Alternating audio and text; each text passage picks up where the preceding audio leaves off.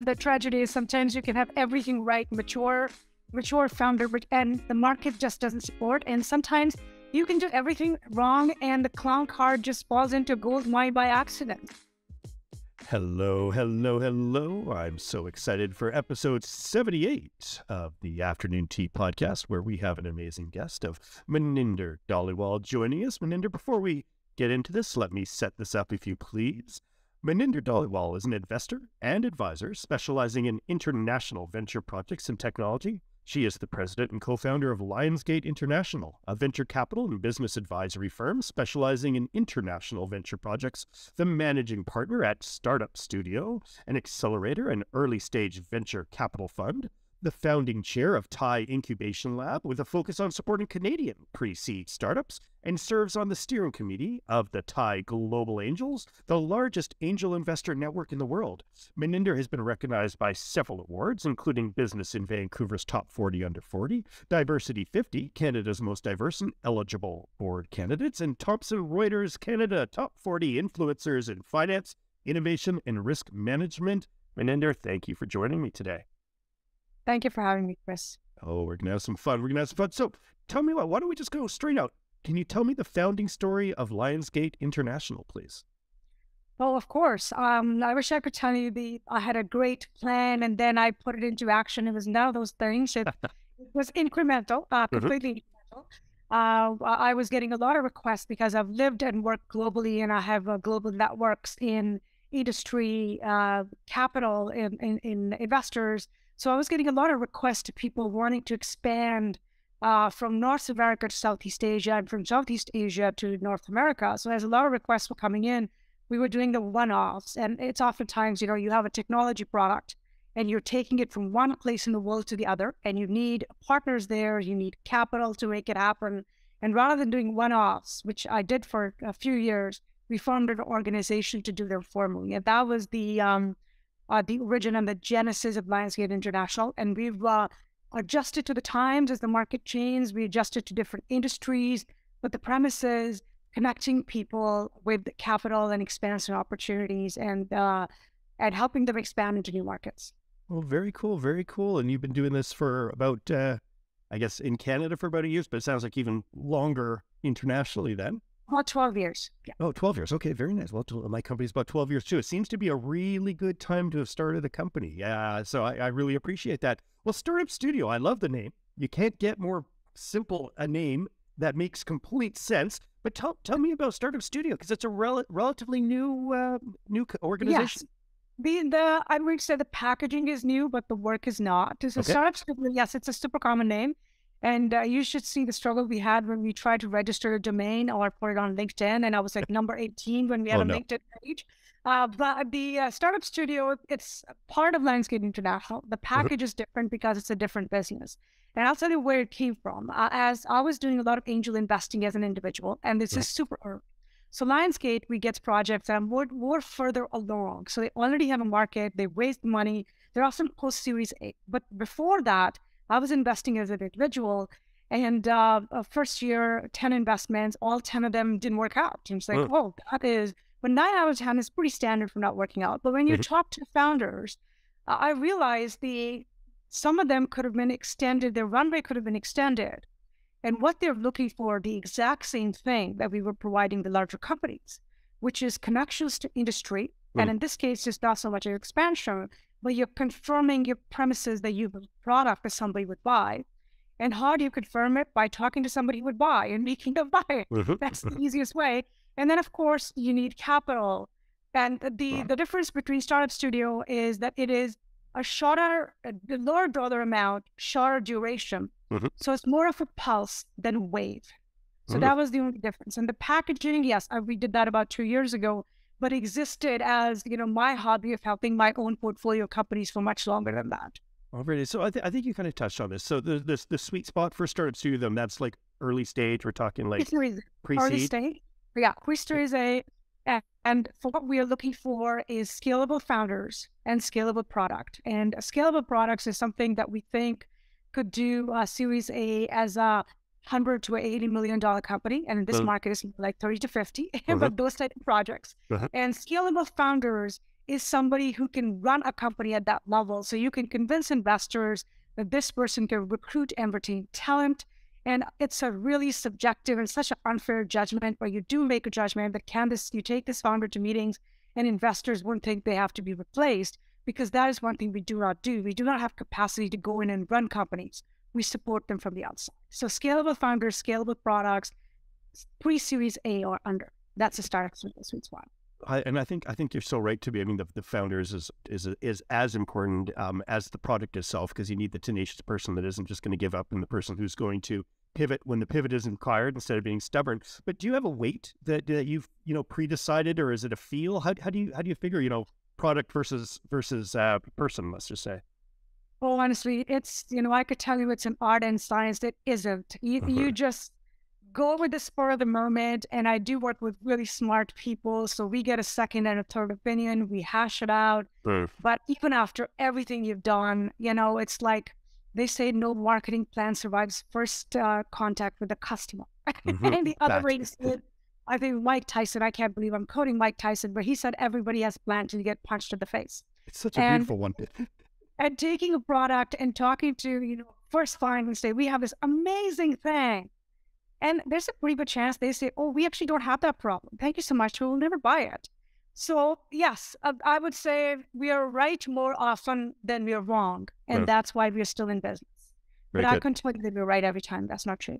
Yeah, that's not true. I dig that. But I really do love the fact that you do value the person, because, I've met many, founders and startup types in the world. And you could tell pretty quickly those who have, the chops, and those who are going to run themselves to the ground, and, in a dangerous way, in the way that, hey, you know what? I don't think there's some sort of, I don't know, should I say quad? There's some sort of magic that is required. And, it's the person who can take a punch. It's the person who can read the room and recognize that, hey, that deck I'm about to share, it shouldn't be shared. Actually, I should just, I should be going with something slightly different dynamically. Yes. And if you don't have those skills, I think it is hard to invest in people instead of over products. It is emotional intelligence. And Chris, it's like, they say, I know it when I see it. And but then the tragedy is sometimes you see amazing projects with founders who need to be a little more grown up than they are. And that is a sad part where you realize it's going to run into trouble. Oh, for sure. And you can't support. And this is one of the beautiful things about, founders, and people are so malleable and configurable. And some of them get it. And this is, I think it's, there's this really small percentage where you really can't work with them. But some of them, they're all over the race. Some are already there, and some can go there. And it's just, working with smart founders is the privilege of this job. Oh, for sure, for sure. And also, you have to work with founders that understand, that is just like pre-seed, A, seed, A, B. That's a stage. It's not a goal to say it's done. Because I've talked to so many founders who go, oh, just give me $1 million. I'm like, well, what are you going to do with it? And they don't have the answer. And it's like, how can you not have the answer? He goes, oh, no, we won at that point. I'm like, that's like the beginning. That's $1 million you're going to burn through in 6 months. You shouldn't be thinking that way. So, that's where I guess sometimes you want the mature people, but it's the young people that seem to have the great ideas. So it's a tough dynamic. I know, Chris. The tragedy is sometimes you can have everything right, mature founder, and the market just doesn't support. And sometimes you can do everything wrong, and the clown card just falls into a gold mine by accident. So I've seen that happen. That is a better quote than the Mike Tyson one. The clown. I love that. I am going to use that. I will quote you. I promise you. But I love that one. Well, tell me about the Thai Incubation Lab, please. Well, it's all we're coming more and more closer to the earlier stage. So Thai is a not-for-profit. It started in San Francisco about 30 years ago. And, as I've always believed in contribution to the community. So I tithe my time. So 10% goes to charitable work. And at this time, Thai is my only charitable work. I stepped down for everything. In fact, my assistant, often I ask her, don't tell me how much time I spent this week on Thai, because I know it's more than 10%. But I really believe in the power of loosely connected, expansive networks, because that's what I feel is my business on the base of. And I see that, the power of loosely connected large groups. And Thai is, they originally started as the Indus entrepreneurs, and Indus is the region of Southeast Asia. So it's India, Pakistan, Bangladesh. That's how they started. And these were folks from India who lived in San Francisco. They made a fair bit of money. They were successful, and they wanted to help the next generation of entrepreneurs. And this is such a, and I'm going to say it's an Indian thing to do, quote unquote. I think I'm allowed to say that. Yep. But it is, giving back is a big thing. And that's how the organization started. And I was a member, and then I realized I didn't have a lot of time to, but that this was, and around 2018, we were talking about a discussion with the senior members of Thai. They had realized that we have such a powerful group of 62 chapters around the world. And this is when, people of Indian origin have started to run big companies, and now people of Indian origins are running big countries. The biggest? And we realized we have a lot more power. And how do we put it to use for the greater good? So rather than networking for Indian people, how do we open it up? And we realize we have the largest angel group in the world and loosely connected. And that's the beautiful thing about angel groups. You don't want a monolith. Monolithic groups do not work, because if I'm writing a check, people that know me, they believe it. And then the clusters add little by little by little. So this was a natural, organic, just asset we had to put to use. So they were already thinking about the angel group and early stage startups and open it up to everybody. And in fact, we've had Caucasian presidents of chapters now. Oh, wow. Yes. And actually the local chapter of Vancouver, when I brought in, I think we have 3 Indian members. Wow. And because when you're talking about early stage startup, it's like, reverse discrimination is as bad as discrimination, because you're leaving resources, assets, people who can help behind. Why would you do that? That makes no sense to me. You open it up, be egalitarian, and so any startup is welcome to apply. There is no a column in the form where they have to tell us their ethnicity, and that's true for investors, that's true for founders, and it's open to everybody. And for us, it's more like a connection to Thai is super strong in the U.S. U.S. is our biggest 1,000 angels, so biggest in the U.S. and the biggest in the world. And Canada is such a natural segue between strongest group, which is U.S., and the second strongest, which is India, and the third, which is Southeast Asia, Singapore, and the other groups. So that's where it came from. And sorry, the question you asked was Incubation Lab, and I lost track of that. No, that's good. After we brought the largest angel group to Canada, and I've been talking to them for a few years, and as COVID happened, and this was, and I was like, I like the idea of bringing Thai angels to Canada, but what do I not do to do this? So you're so busy, and all of a sudden, I was on my way to Northern Italy to meet some LPs for my fund, and they said, "Please don't come. People are dying. There's something going on." And by then everything was just locking down. And for the first time since I graduated from school, I had an empty calendar for the next 3 months, which has never happened before with all the travel. So I got back to Thai and say, guess what, guys? If the offer is still open, I think I may have time now to do that. Fantastic. So I've been walking into to Canada, and the goal is for, the 62 chapters, the incubation lab, where the premise came from. We found that the local Canadian founders, they have brilliant products, but there's a little gap to where we in BC think projects are fundable and where American investors think they're fundable. Little gap. In some cases, the gap is structural. Then the founders have to fix it over time.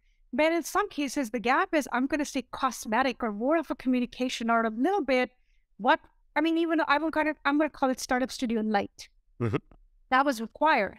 And I was like, hey, guess what, guys? I have a formula for that, and I have people. And I have networks of Fortune 500 executives, and, the Global 2000, high-level executives, investor groups. So why don't we, the way I tithe my time, let's give 10% of everything to charity. And that includes our network and our time and our resources. So that's where the Incubation Lab came from. We're the first in the world. And the plan is to have it expanded over other 61 chapters of Thai and help founders all around the world, because we have all the networks, all the resources. It's just taking founders on the fundability scale and pushing them a little bit closer to where they're fundable at a higher pre-money by a larger group of investors. And I think Canada would benefit, and every founder in the world should have this resource available if they want it. Oh, for sure. No, I think that's wonderful. And again, I've been really blessed. I've actually gone to a couple of the Thai events over the years. And actually, I went to one in Toronto during Collision, maybe in 2018 or 17. Yes. And that's where I actually got to meet a fellow by Suneet Singh Tull from Datawind. I don't know if you know of him, but No.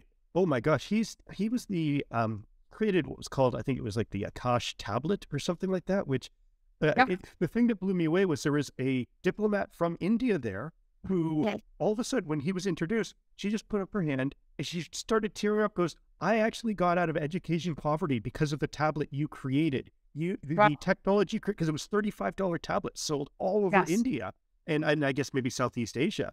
And anyhow, I was at that event and just thinking, oh my gosh, this is such a powerful Canadian Indian, moment. And it was an honor to be part of it. And that's when I started realizing, wow, this Thai group, where you do have Canadian roots, where you have, Southeast Asian roots, this is something that's, Canada can benefit from. So I'm really pleased to know that you are running an organization this way, because I think it's genius. And also, I'm really glad that you're saying it's not monolithic, because I've been really blessed to have spent some time in India, and India is not a monolith. It is Yes. a dynamic. I mean, we say we're multicultural here in Canada. You know what? It's pretty multicultural in terms of all the different ethnic groups, language groups, Yes, all of these things. 52 official languages. There are 52 languages on the Indian currency. It's amazing. So just so you know, so I speak with a lot of people around India, and common language we have is English. Yes. And just imagine you had a Canadian Indian moment. We're having these Japanese Indian moments in Tokyo. Amazing. There's a Thai Tokyo. And there is, in fact, I think other than South America, we are present everywhere. There's a Thai Nigeria, there's a Thai Kenya, there's a Thai Ghana. So, and the power of that, and this is, the powerful, really powerful group, and the fact that it is, the way we're talking about founders. One of the other quotes that somebody came up with, like, how do you find a founder? They said, strong opinions loosely held. And I think that's a brilliant way to describe people. And strong ties loosely held is how I would describe Thai. And Love it. You get the core strength, but you get the flexibility of do the programming. And our programming is aimed for British Columbia's technology system. We just take the best of the Thai, all the resources available, and see what we need. And that's why an incubation lab was launched here, because this is where we have the resources to launch it, we have the need. And then 61 other chapter says, oh, we have the need too. I said, okay, let's working for 1 year, create the formula, and you can replicate it. And that's the beauty of the global organization like Thai. I mean, I love everything about it. That's amazing. That's amazing. Well, I'm gonna be trying to get to some more of the events now that I know that it's not just for for people who are rooted in the Indus culture, by birth or by ethnicity or anything like that. I really welcome, especially when we have such a strong presence here in BC, but across Canada for sure. And in fact, I was in Korea last week and had some of my favorite Indian food is actually in Busan, of all places. So, when you're saying Nigeria and Japan and all this, yeah, it is a diaspora and, and a business one at that. So, well, let me take it back to kind of some more startup questions. And so when is a company ready to raise capital, do you think? When is it too early or when is it right time? Well, this question has different answers depending what we talk to. No, I agree. I mean, the founders say we're ready to raise capital when we need it. The investors, it's a de-risking question. And, the longer you wait, the more expensive a company gets, but less risky. So you have to pick the sweet spot depending on where you are. But on average, the tech world, the analogies we use, they all come from software and SaaS. And then when we applied them to climate and health startups, it's a slightly awkward fit. Yeah. But in startup, using the software analogy, pre-seed is where you have an idea. And if you can't build it with the resources you have, you raise a pre-seed, which is friends and family. Apple, or basically what it means is people who know you. So that means they're betting on you as a person, as a founder, because the project itself, there's not much to see here. But we believe, this person will be able to do something because we know them. So that's when they raise. And then the seed is, now you've figured out, you know what it is, and now you're ready to expand. So it's a meeting of multiple forces. When the founder is ready and the investors, whoever is looking at it, thinks it's the right spot where it's not that risky and cheap enough for that. And that's the time when they'll get money. For sure. I think Of course, the market, Chris. I forgot the market. Oh, yeah. So if you were raising in 2020, sketches of the back of the napkin were raising money. But even now, well, it wouldn't be tech if we didn't have a bubble, and AI is a bubble. Founders with pedigrees, they are raising uncapped safe notes with sketches of the back of the napkin. They don't even need a deck. So that is always going on in tech. In some sector of it. Well, there's a lot of capital out there. It's just it's not flowing as fast. But I mean, you keep seeing all these funds raising like huge numbers. So it's there. It's just, I guess, a little more risk adverse and maybe a little dislocated from everyone's waiting right now. Everyone's trying to figure out what's happening. It's we have a fund, and so it's not like we get all the money up front.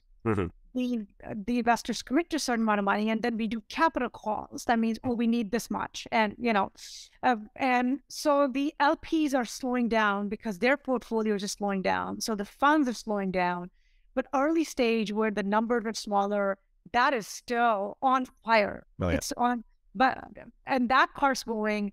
The Series B onwards are a little bit slower, but then I just saw a couple of $100 billion rounds being closed. So it just depends on where you are. But overall, there's a little more thoughtfulness than we had about 18 months ago. Yeah, I think that's right. Well, how do you approach due diligence when you're considering an investment? And what sort of red flags are you looking for? Oh, gee, it depends upon the project. Yeah, it's case by case. I get it. I know. But based on, it's all highly subjective, based on the market, based on the conditioning. But in our case, our focus is B2B enterprise software, climate, and health. So those are the areas we look at. They're all very different. Yes, they are. But what they have in common is the clients are B2B, and usually the contracts are bigger, chunkier, larger, and they have a global potential. So once you get to the first part, like figuring out a new market globally, you have intellectual property and you can move really, really fast. So that's the commonality. So it's tough to get going, and then they're fast. So what type we don't do, and we've never done consumer products. We've never done double-sided markets. We've never been in crypto. And so that was actually hindsight. But I believe in decentralized finance, but a digital photo that's worth $1 million. I'm kind of with Warren Buffett and Charlie Munger on this one. It never made sense to me, but finance, having it in the hands of people, having it transparent, that does make sense to me. And I'm sure. With this quieting down, real projects rather than all that noise would come to the market. But this is the world we are in. Tech investors, we tend to be highly optimistic, highly positive. The upsides are asymmetrical. Downside is what you lose. You lose the money you put in. That's fine. Its upside is, as a fund, you want every investment to be able to return the entire fund. As an angel investor, you're looking at 100x or 50x what you put in, and what you lose is what it's.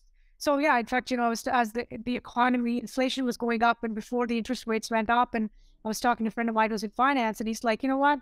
If we would all be okay, but if you tech people weren't all making all these speeches and heating up the economy because you just bullish on everything all the time, what you guys need to calm down. Well, that's super interesting. That's super interesting. I mean, I really love. There's the New York Times podcast, the Daily, and a couple of weeks ago they were talking about how all the tech layoffs. When you look at it in terms of like actual percentage of American workers versus how many, it's actually tech is only like 3%. It's actually a really small one. So we're seeing all these chaotic layoffs, but everywhere else it's actually high demand. But the economy is so based on that negativity now of tech that it is a real barometer of the economy, whether it's true or not, whether it speaks to truth or not. And of course, since the economy is a psychological beast at the end of the day, I think that's interesting. Tech, we take up a lot of space in the room as compared to our size. We take up a lot of space in the room. I look at the S&P. I mean, it depends upon tech companies. The top companies are tech companies. Like no other non-tech companies are not even. So that's the scalability of it. But yeah, so the people, we're talking about layoffs. I know a couple of people, they found a job within a month. It's more in traditional industries. Yeah. And because they were starved for people before, because we were outbidding everybody for the salaries. Yeah. Well, why do you think most startups fail then?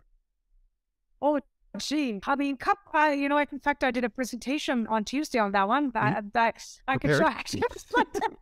The math of why do startups fail? So in the larger picture, the premise is you're bringing something to the market that didn't exist before. So imagine it's like, Christopher Columbus traveling to find America. He just had a general idea. I think there's land somewhere over there. So let's get into the boat and let's figure it out. And that's pretty much what a startup is. You have a premise, and over time, it's getting more firm and firm and firm and firm. But early stage startups, so let's break it down. So startups fail for many reasons, but early stage is the seed stage. Because the failure rate is about 90%. So you talk about the $1 million raise. Even raising $1 million at seed, the failure rate is 90%. In the analysis that we did for the numbers we have, the project, it was about, I'm trying to remember what the number was, but it was about 5,000 startups in North America that we crunched the numbers for, and 90% of them failed. So 90 of them failed, but the ones who failed, 9 out of 10 failed because what they raised and the runway they had, they couldn't come up with the end result that was enough to convince Series A investors to write a check. So either they couldn't find product market fit with the time they had, or they couldn't execute on the product market fit because they ran out of runway. And the third, if I remember correctly, team didn't have the right skills, and they don't have enough money to go hire for it. And only 10% of the failures were for other reasons, but 90% was just running out of runway. Yeah, makes sense. And in some cases, this is where bridge rounds will not even save you. They will give you a longer runway. So some of the 90 can be pulled back if you do a bridge round, but others, it is risky business. It is Christopher Columbus looking for India and finding America, and a lot of them not finding anything.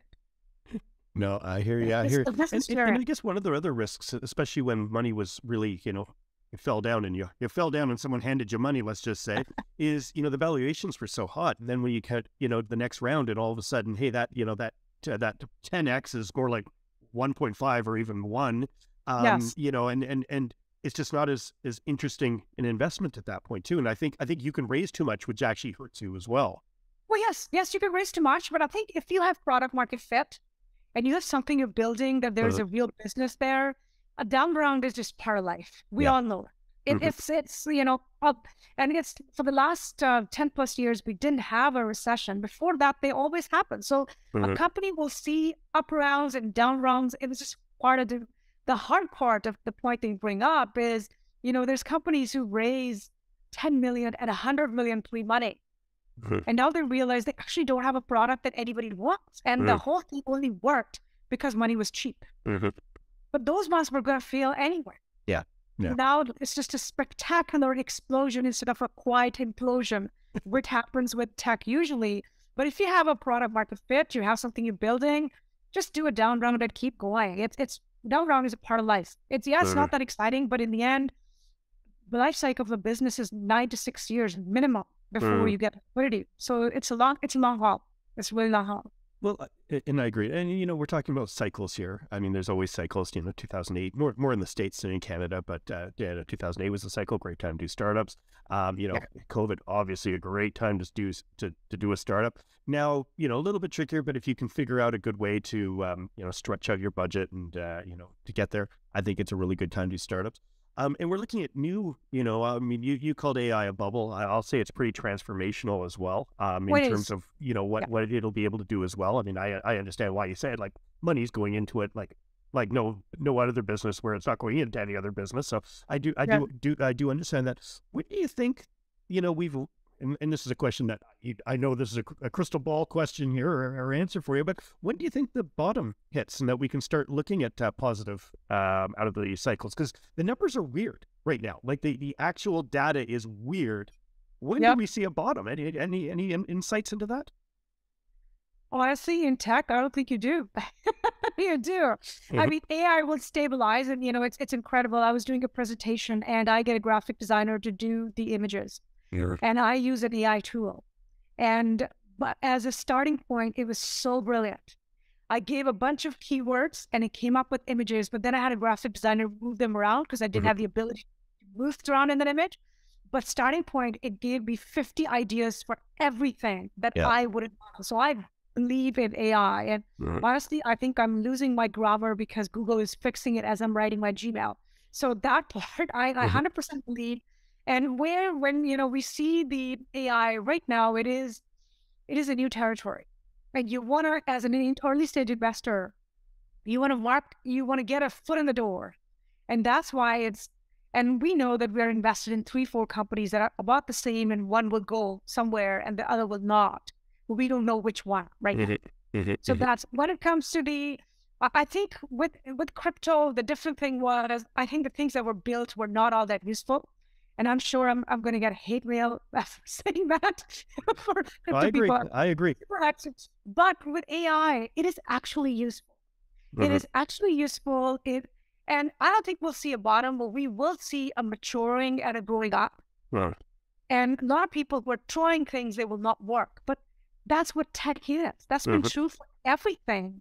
When the new websites were launched, somebody raised money to raise fragrance to websites. We haven't, but then, somebody launched an online grocery store. Now we have the resources, and I ordered Instacart yesterday. So we have Amazon. I have a package coming today from Amazon. So sometimes you're just too early. And this is where you build on people that have come before. I don't think you really see a bottom. You just see either a realization that this is not useful, which was NFTs. Or it is maturing and growing up, which I think would be AI and generative AI. For sure.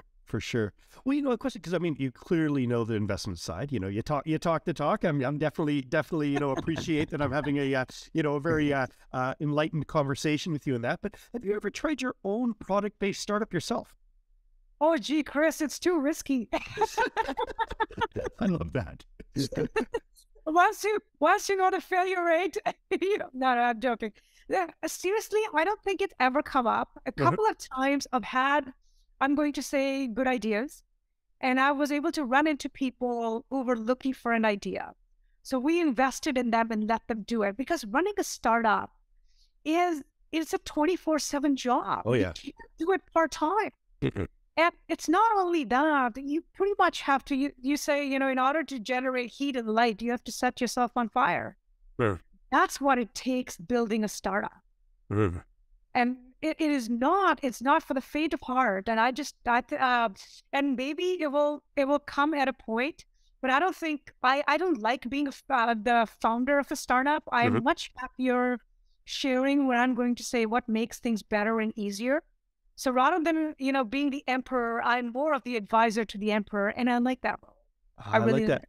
I really appreciate your answer, because, it actually kind of breaks a little bit, I guess I'll call it a stereotype in my own mind, where, you have these founders who are relatively successful, and then they try to figure out what to do with their money, and they think, well, I'm not going to come up with another idea, so I'll support people. And that's kind of how, we'll say, kind of the system kind of, creates and churns and all that. But it's nice to know people who just recognize the industry, respect the industry, learn as much as possible, because clearly you're treating it like a science. And science, you have to learn every part, every step, every stage, and understand the people too. And, and I like the fact that it's kind of breaking that thought of that there's a cycle to investment. Whereas, if you educate yourself and you come in, you can be successful with it. Well, I think of it as gambling, except, they say the house always wins and you are the house. If you bet enough times, you win. That's the thing about investing. So when people, I often get people talk to me, tech people know this, tech adjacent people know this, but I have somebody who's made money in real estate. It's like, how should I invest in tech? And I always say, whatever money you want to invest in, split it into 10 investments and do it over 2 years. My money here, not at all going. This is where executive founders get into trouble. They're so excited. They write all these checks. Like I told you, Chris, the crazy point is I made the 10 investments and they didn't go anywhere. And the ones who do go, you don't get any liquidity for 6 to 9 years. Yep. So that's where you have to plan. So split your money, because, it's like I think some marketing person from a big American firm, he says, half of my marketing works, I just don't know which one. So half of my products would be successful, startups would be successful, I just don't know which ones.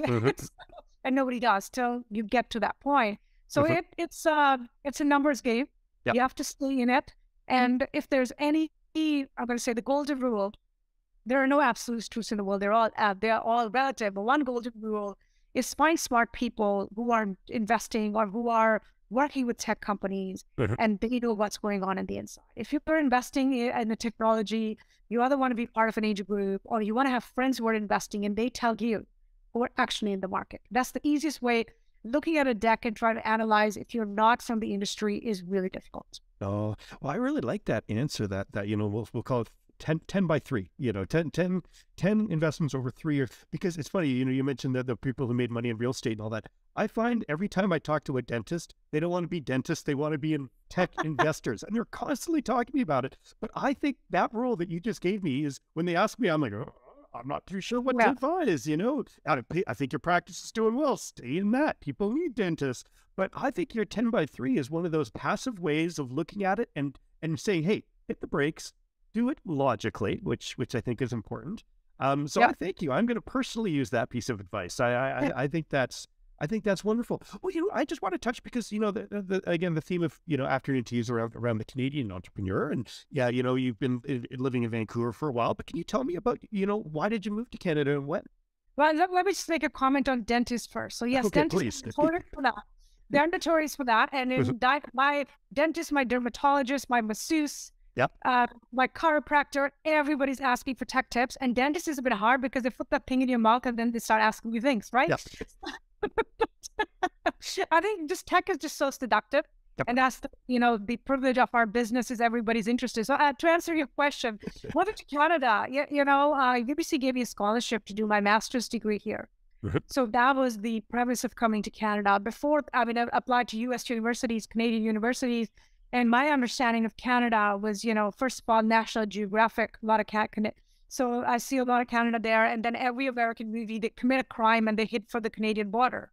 So I got admitted to UBC with a scholarship. And I was like, well, it's all polar bears and criminals, but, at least the education's free. So let's go there. And it was one of the best things that ever happened to me. And I am wonderful. Extremely grateful for, it's the university and the Canadian government. A lot of it, I believe, was the alumni committing capital towards bringing global scientists to Canada, giving us an opportunity. So this was an applied science degree and partially covered by a scholarship of somebody who really loves science. And I'm super grateful for that. And it was an amazing, amazing opportunity. But that's why I'm in Canada, and I have a Canadian passport is the only passport I have. But I do love working globally, and I do appreciate Canada, especially after you spend the time in New York, and you come here and you're walking faster than everybody else, and it was like, what? Where's the fire? What's going on? Canada's nearly, and then you spend time in Canada, and you go back to New York, and I'm expecting somebody to hold the door for me. I almost had to end up with my nose broken because they didn't have for me, and I expected that they would because I've spent too much time in Canada. I love Canada, but especially the part where we fit into the global business, and it provides an amazing platform to work around the world and still be Canadian. I sure appreciate that, and it's nice to know that you went to UBC like I did. I'm trying to get my daughter to go. She's wanting to move away from Vancouver, and it breaks my heart when we have such a great university right here in our backyard. Sometimes kids need space. They need space, Yeah, well, I'll be happy if she goes to McGill too. So we'll see. Well, tell me about being honored as a 40 under 40 by Business in Vancouver. That must have been a very nice thing to receive. Yeah, it's humbling. It's a privilege. I mean, you do things that you like to do, you want to do, and in our business, it's so much heads down. And it's so much fun. Honestly, you don't need to do anything else. It's fun. This is job and fun and everything all in one. It's a huge honor when they're like, oh, I'm actually getting. I think I'm shortlisted for 2 awards this year. I can't tell you which they are, but and it's such an honor. It's like, oh wow, like somebody else recognizes that you're doing great things. And one of the things I've always cognizant of as a woman of color, as somebody who's specialist in technology and finance, and something that I don't note it a lot, but people come to say, oh, my daughter is 6 or my daughter is 11, and these are East Indian folks, and they're like, we have this, we read your bio out to this Indian magazine that like, oh, okay. That's nice. You know, so it's a good way to give people, you know, I don't know what's the right word, but hope and confidence, because we all want to see ourselves represented. And, you know, friends of mine, you know, I work with African-American women, and they're like, when Lizzo won an award and when Halle Berry won an Oscar, and I'm like, yeah, that's so true. And, you know, it gives you, so I think in that way it's great, but it's just humbling, and it's a privilege that people recognize that you're doing something worthwhile. And honestly, I'm just doing for the fun of it, and because I like it. Everything else is just an icing on the cake. Well, I love that. It's great to have it, though. It's great to have it. That was an awesome answer, because you're not looking at you in the present, you're looking at those in the future, you know, emulating and seeing a path that you helped carve. Yeah. And I think that's a humble, and I'm even saying that's a real Canadian answer. So I really appreciate that. I was going to say it's an Indo-Canadian answer, but you know what? That's fine too. It's because you know what? That's what makes Canada so interesting, is that, you know, we get to have the names of our, I guess, our original ethnicity, or part of our ethnicity, in the front instead of in the back. And I think that's important. Yeah, I think with people, and it's always, you think of a group, but it's an individual. And I was at a event out in Surrey. It was done by an Indian magazine, and you know, I had the flu, I had the jet lag, I didn't want to go, but I was like, okay, you know, let's. It's so far away. Uber is like $80 to Surrey, but it's like, okay, let's go. I was going great, but I went, and after the program, at the event, a couple came to me, and they said, oh, you know, our daughter is 13, and the Indian folks, and, you know, the father is a cab driver, and the mother, I think she works in some kind of a recycling plant at that point. So these are real, you know, and, well, you know, that's what my folks would have been doing. I'm a middle-class kid from India, right? So it's engineering and education gave us social mobility. So they said our daughter's a math genius, and we always try to put her into traditional things. And by watching you, I think, and I was like, wow. So I actually found a bunch of math tutorials that I sent it to her, and I was like, you know what? There's a scholarships available at UBC. When she gets to that point, you should reach out to me, because somebody that's smarter. This is the beauty of Canada, is the mobility is there for immigrants. And she said, oh, yeah, I'm all emotional now, but the mobility for immigrants that's available. And I told them, we need to get her out to the junior achievement.